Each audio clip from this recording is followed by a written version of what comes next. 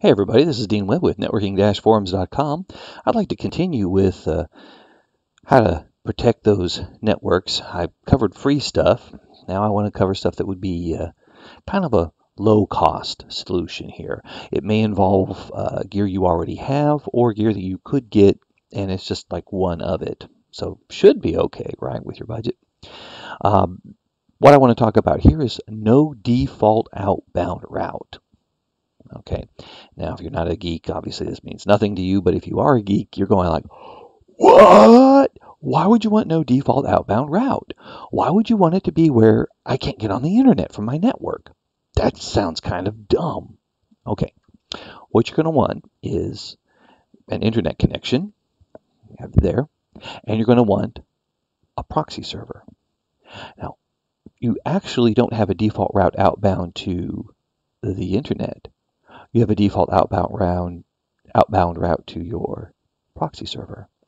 So it's not really an outbound route. It's got one more hop, that proxy, and then it gets out. And you don't need to tell everybody.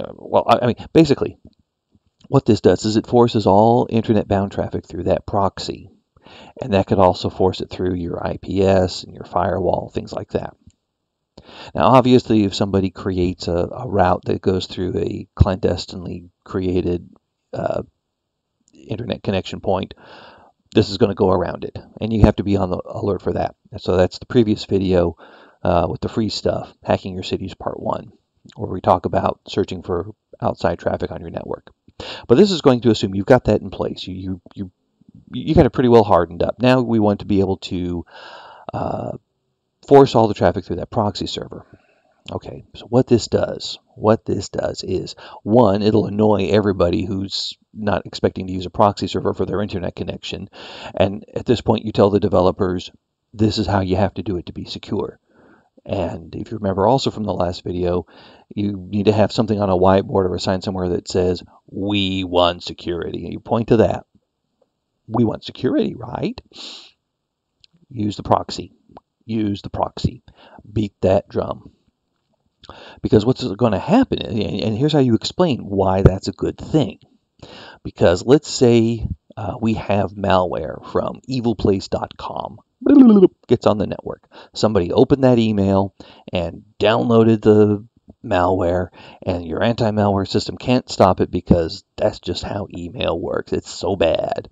So they got the malware, and the malware's going, now if I can just contact my command and control server, I will infect the network. I need to get to, and then it gives an IP address, because it doesn't want to give necessarily a DNS, fully qualified domain name, because that might have to go through a DNS filter. People are doing that.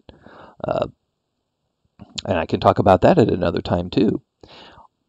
So it'll say, I just want to go to an IP address. And come on, don't we all know developers love those hard-coded IP addresses? They love them as much as the network guys do. I always found it ironic when I tell a developer, always use you're always using hard-coded IP addresses. You should use DNS. And then I look at my switch config, and I got a lot of hard-coded IP addresses in there. So yeah, anyway, do as I say, not as I do. But yeah, so anyway. So these malware developers, they'll use an IP address also because these tend to slip through the logs. It doesn't, 12.13.14.15 doesn't really say badplace.com or whatever. It looks like an IP address. I don't know. I can't filter for that. So it's saying, all right, I want to go to that IP address. Now, if you have a default outbound route, whoop, out it goes. And it contacts the command and control, downloads more payload, begins infecting all your other systems. Moo, ha, ha, ha, ha, ha, evil laughter.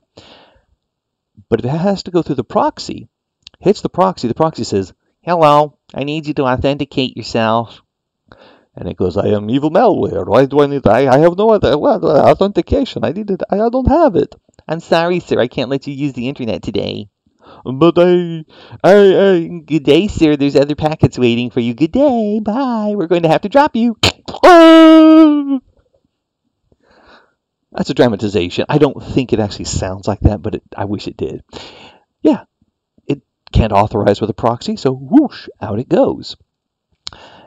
And even if you don't have authorization required, it'll still say, like, I want to go out to this web place, and if the proxy server has a blacklist on there, maybe the first time this malware site's used, it'll get through, but subsequent times it'll get added to the blacklist. And then you have the conversation, I would like to use the internet. Okay, one moment, sir. Let me check my blacklist. Oh, I'm sorry, sir. You're on the blacklist. I'm going to have to drop your packet. But no! And again, it's gone.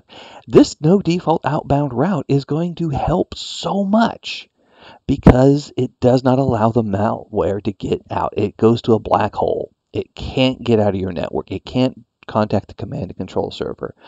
Okay, now malware that has its own command and control or is able to deliver its own payload, okay, well, it got passed. And malware that's able to go out a different route, okay, it got us there too. But remember, this is about multiple layers, multiple types of defenses. This is not like saying, someone saying, well, I got all my guns to protect my house. And someone says, well, your guns are useless. Somebody could use poison. No. I mean, whatever protection you've got, you've got. You may need additional protection for that other vector, and you use a different system for that.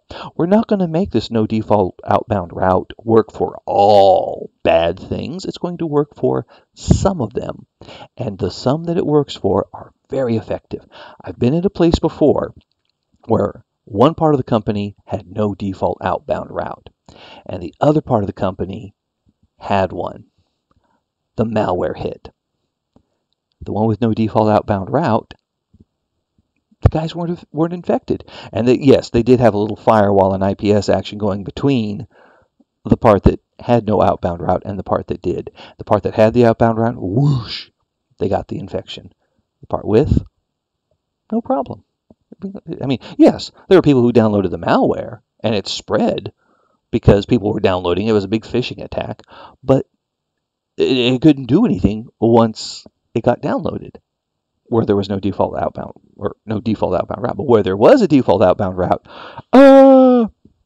funny story, that the same sort of thing happened because the one that had no default outbound route also had an IPS in protection mode. It was inline, and the other one just said, no, we only want IDS because we just want to detect and alert. We don't want to drop any packets. Well, guess what happened?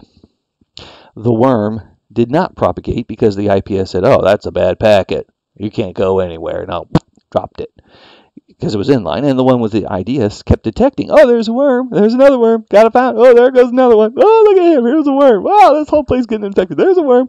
It just sent off so many alerts, the thing croaked. the queue got overloaded, man. And so, but that's another story there. No default outbound route is the title of this video. So go home to your networks, set it up so all the internet traffic has to go through the proxy server. If you don't have a proxy server, get one. Get the budget for it. Let people know this is how it can be done. Have some kind of filter there. At the very least, just have it forced through something and just some kind of thing that could be used to filter. It'll be better than nothing. And remember, every little bit helps. But get a proxy server, find one that's right-sized for your company, and use it. Use the darn thing. Okay? Just do it. Anyway, I'm Dean Webb for networking-forums.com, and you're always welcome to come by our website where there's a lot of really smart people ready to give you a lot of really good advice. See you next time.